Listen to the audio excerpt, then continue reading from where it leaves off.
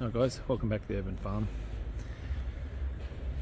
Last few days we've had this Myrciaria glazioviana. It's a yellow jaboticaba. We've got 3 of them.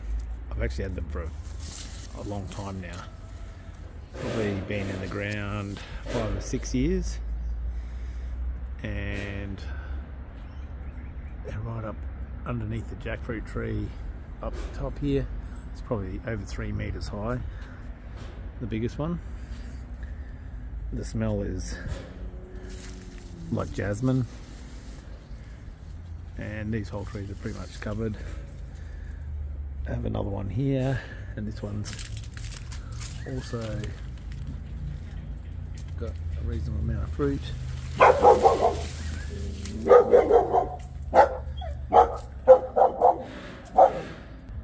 Okay, I'll try that again. Somebody walked past and my dog is such a maniac. He wants to eat everyone. So yeah, I've got the all underneath here. They seem to flower and fruit like in full shade. A lot of this one is pretty much in full shade under here. And then I have, this is the 3rd one that's at the front here.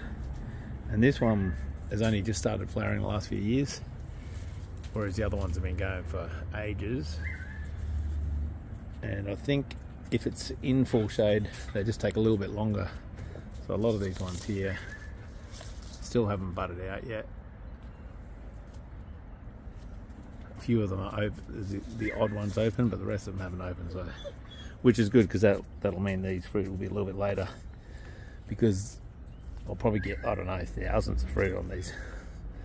Last year I probably only ate a quarter of them. This year I'm going to see if I can come up with something to do with them, some jam or something like that. But yeah, but I have heard some people say they're not good, but I'm not sure if there was some bad seedlings getting around back in the day. But these ones are pretty nice. Most people like them.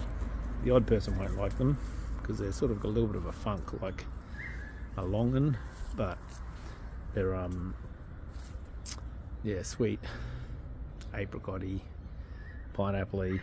Yeah, they're good little fruit. There's just not a lot of flesh in them, but these trees make up for it in the number of fruit that's on there. So yeah, that's the yellow jaboticabas, fully in bloom, getting fruit in a few months. Okay guys, catch you on the next one.